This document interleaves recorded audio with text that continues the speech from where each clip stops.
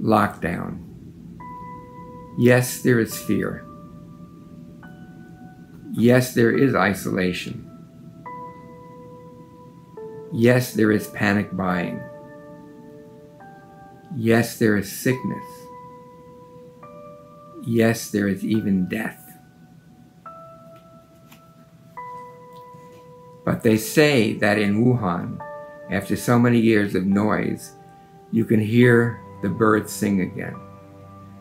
They say that after just a few weeks of quiet, the sky is no longer thick with fumes, but blue and gray and clear. They say that in the streets of Assisi, people are singing to each other across the empty squares, keeping their windows open so that those who are alone may hear the sounds of family around them. They say that a hotel in the west of Ireland is offering free meals and delivery to the housebound.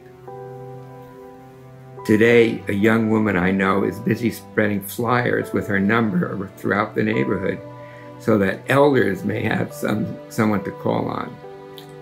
Today, churches, synagogues, mosques, and temples are preparing to welcome and shelter the homeless, the sick, the weary.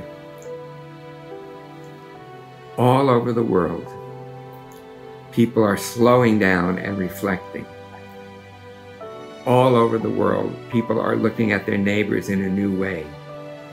All over the world, people are waking up to a new reality, to how big we really are, to how little control we really have, to what really matters, to love.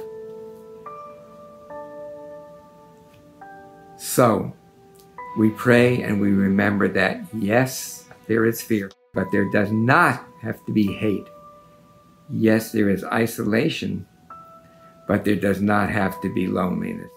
Yes, there is panic buying, but there does not have to be meanness.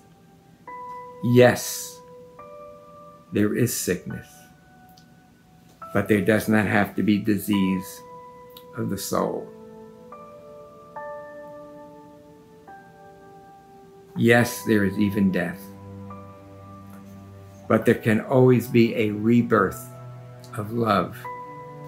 Wake to the choices you make as to how you live now. Listen. Behind the factory noises of your panic, the birds are singing again. The sky is clearing. Spring is coming. And we are always encompassed by love. Open the windows of your soul, and though you may not be able to touch across the empty squares, sing.